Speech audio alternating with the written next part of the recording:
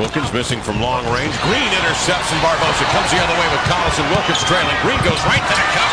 Lays it. Slammed up next year. Green has the 6'5" Strawberry in the chamber. Down low since the little lead.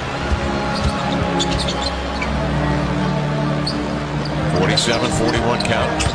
Green on the screen. Mid-range shot right there. Comes the other way with numbers.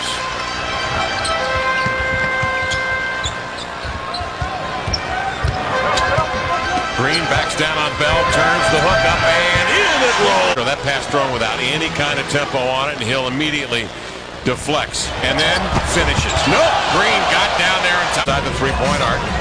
Collison forces him to drive, and then trailing blocks the shot. Petro the rebound. Lead pass to Watson, Durant out on the left side. Leaves it for Petro. Nice feed to Green at the cup to lay it in. He'll dribble it up, set it in play. Porter or Watson. Green works out the Petro screen as an open look. And do you know where your shot is? See how much space you had right there? That's what you got to look for. Nash has hit 4 threes.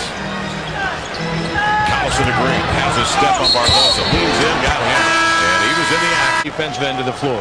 Well, it'd be interesting to see what third, and the Suns lead 72-6. Green.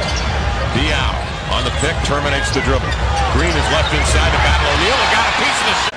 You know, when they do a better job of reacting defensively, and that's a big play from Jeff Green.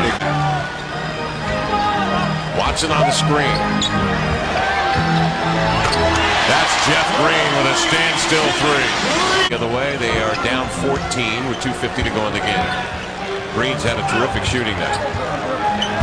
He got Stoudemire off his feet, and Seattle shooting 48%, and